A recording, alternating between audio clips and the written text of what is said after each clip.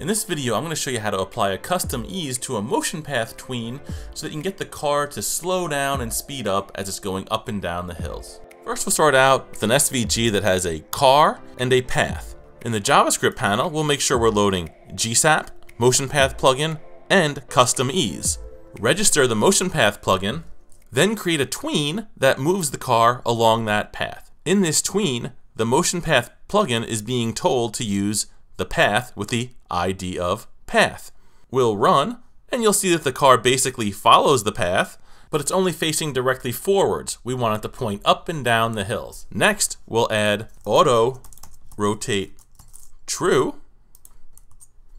We'll run again, and now you'll see that the car follows the direction of the path a little bit, but things are a little bit wonky. Well, to fix that, we're going to have to just change the transform origin. So before we create that tween, I'm going to do gsap.set, and we're going to say car, and we'll use transform origin in the center of 50%, 50%. The next time I run, you're going to see that that looks a little bit better. All right, but I want to lift the car up just a little bit so it looks like the wheels are actually on that red path. To do that, I'm just going to add y% minus 55. We'll hit run, and now it's going to look like the car is perfectly driving up and down the hill. Awesome. Let me jump back into my HTML.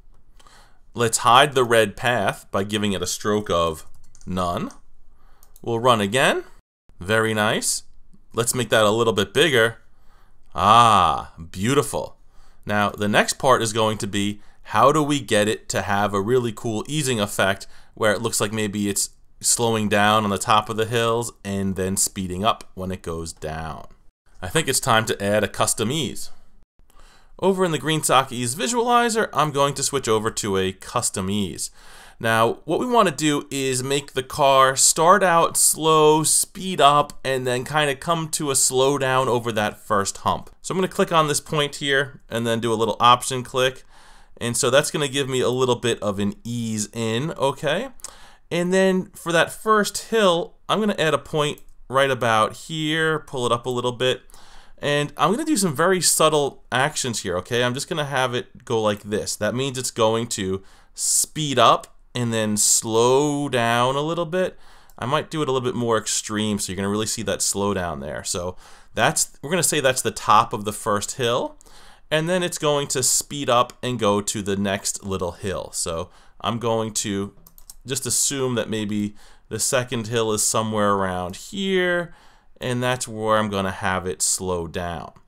When it gets to the bottom of the hill, I'm also going to have it slow down just a little bit. So I'm just really eyeballing things here, but let's hit the run button, and you should see it start fast, slow down, go fast, slow down, and yada, yada, yada. So keep your eye on the ball. All right, so you sort of see the idea here. I'm going to make it just a little bit more extreme here, just so we can sort of see exactly what's happening better. All right, so that's going to make it stop or slow down. Cool. All right, so now I want to use this ease. What do I do? Well, I'm going to go down to the ease visualizer here, the bottom, and I'm just going to double click on all of that code right there, and I'm just going to copy that selection out, and let's jump back over to our code pen, and somewhere up at the top I'm going to do CustomEase.create. We'll name it hill, and then we're just going to put in a string of that value that I copied. All right, so now when I have my tween down here, I'm going to say that the ease is going to be HILL, hill. And now when I run, let's get this thing a little bit bigger. Let's see what we get.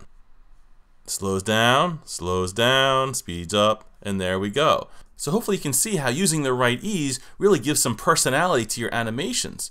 Now, if I want to do something a little bit different, you know, I'd have to go back to the ease visualizer, and maybe I would say, hey, you know what? I want, after this point here, maybe we're going to do something a little bit funky. Maybe we're going to have it go back a little bit, so maybe the car is sort of struggling to go up the hill, something like that. All right, so let me just do that, and then what am I going to do? I'm going to select that string there, make sure I get the whole thing. I'm going to copy it, go back to my code pen and let me paste that thing in there.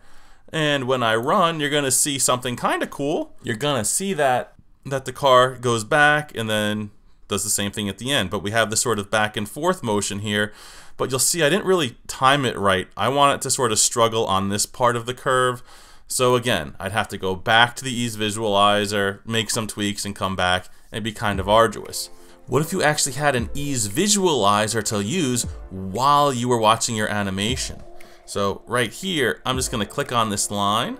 We're gonna do one of these jobbies, and I'm gonna pull this one down like this.